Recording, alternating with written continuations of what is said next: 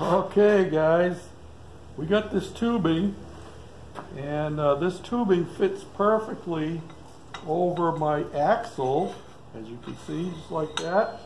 And this is actually pipe, it's not tubing. The difference being that pipe has a seam on the inside of it, and I'm using my phone so I can't see. Yeah, can you see this little dooflicky right here? That's the seam on the inside of that pipe. Yeah, so the only way this will work is because I have a keyway all the way across my axle.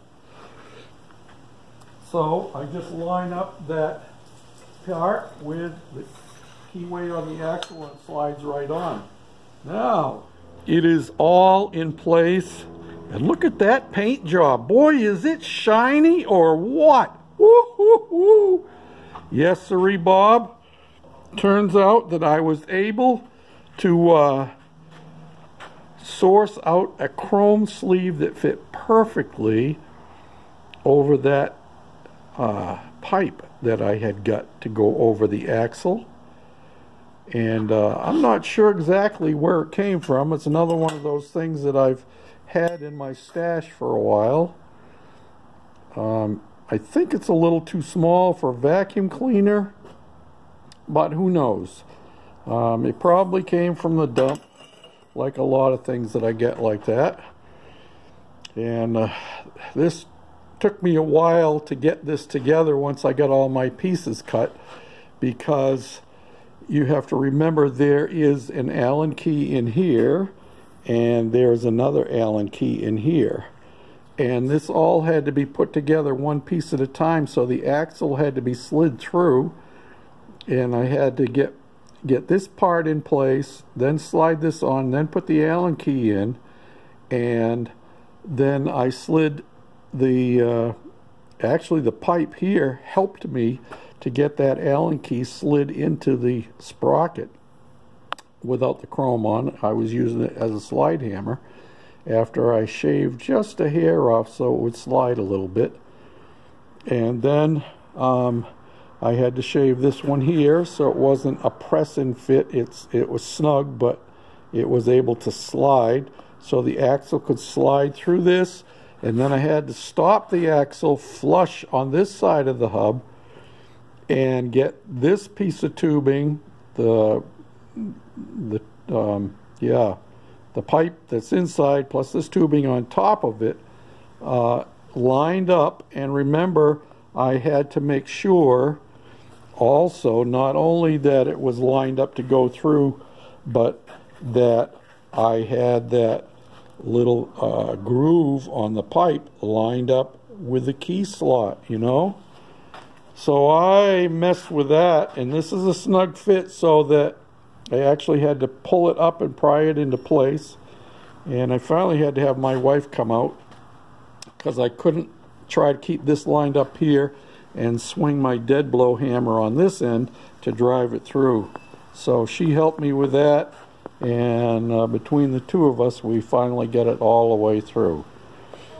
So yeah, I'm tickled pink. I hadn't planned on this chrome because I hadn't seen it, you know.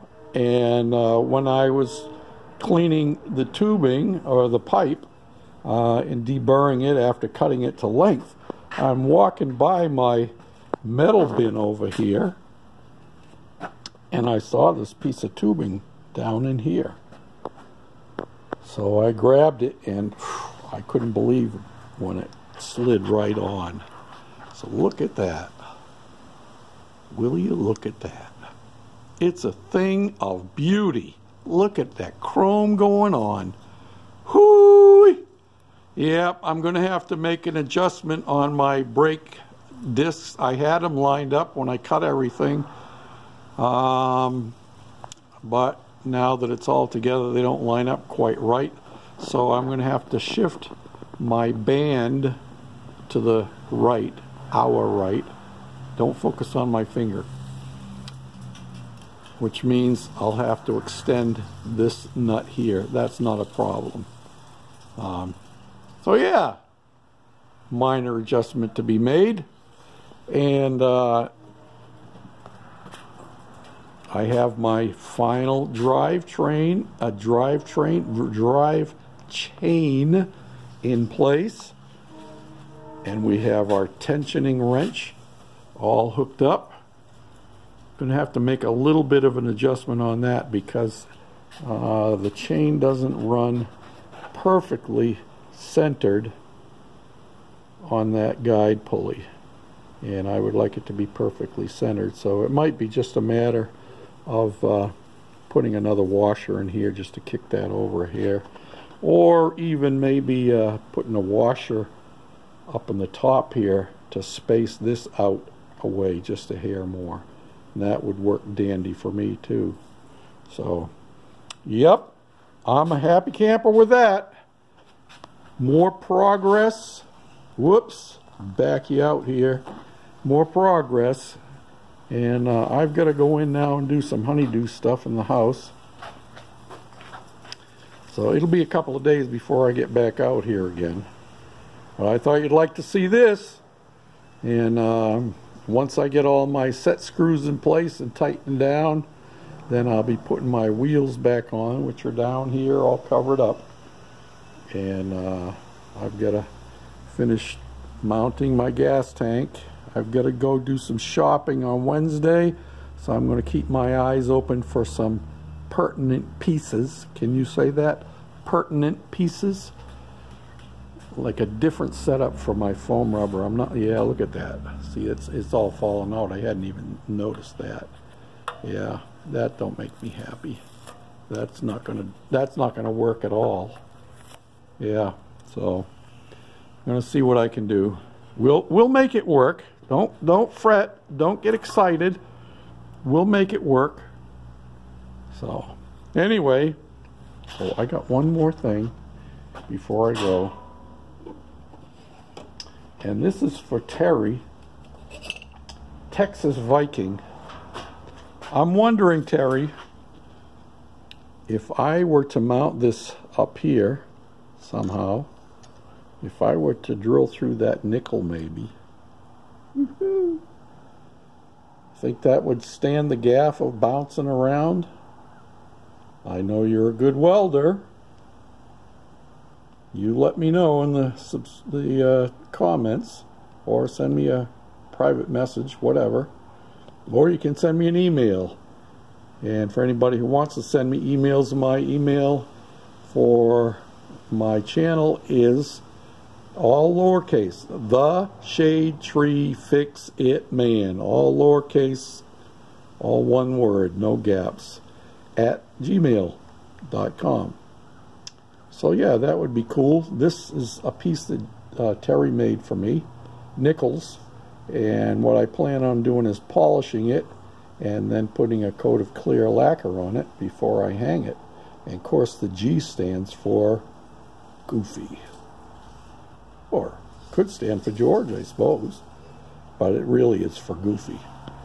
Anyway, thanks for watching, commenting, and subscribing. Until next time, we're having a beautiful day here in southeastern Minnesota, enjoying the 50 whatever degrees, almost 60 degree weather.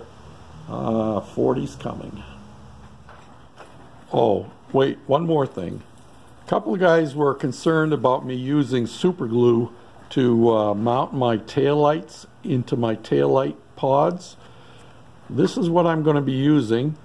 JB Weld Super Weld, and according to what I have read online, it is suitable for exterior use as well as interior use, and so it should be suitable for the amount of moisture that this will ever see. I'm not going to be driving in the rain, and I will be mounting them in, let me pull them out of my parts box here. I will be mounting them in the hole after I get the wiring done and gluing them fast. And then once they're glued fast, I can still remove the lights from here. But I wanted to get it wired up first so I have it hanging out here and have more room and not have to be fighting with the rubber grommet while I'm trying to wire it up, don't you know. So hope that satisfies those who are concerned, and we're taking it under advisement. And I did a lot of research, and it seems super glue works about the best. And this is what I bought for my wiring, for my taillights and for my headlights. We may or may not, probably not now. I was going to have a separate brake light back here. Oh, now that makes me think. Maybe my question for Terry was a moot question, because maybe what I'll need to be doing is mounting my brake light back here. Well, we'll see. The other thing I have to be aware of, there's the other parts for the brake light. The other thing I have to be aware of, and I'm not sure where I have it hanging up on the wall. Maybe it's not hanging on the wall. Oh, there it is, way over there. See that triangle over there? If they allow me to use this on the road here in town as a golf cart, I will have to have that triangle mounted back here. So I may have to make provision for that. I hate to do that because that triangle will cover up all of our cool stuff, you know. But you got to do what you got to do if you want to drive it on the road. And if I can't drive it on the road, which is a very strong possibility, then I won't have to use that. And it's very possible that our first test drive will be at the airport, just like it was for the Gadget bike.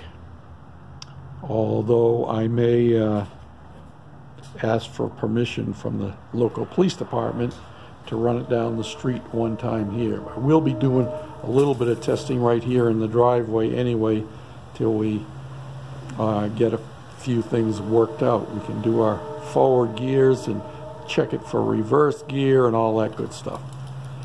All right, now I really, really am going this time. Woohoo! Look at that bright sunshine. Thanks for watching, commenting, and subscribing. I think I already said that once. Bye for now.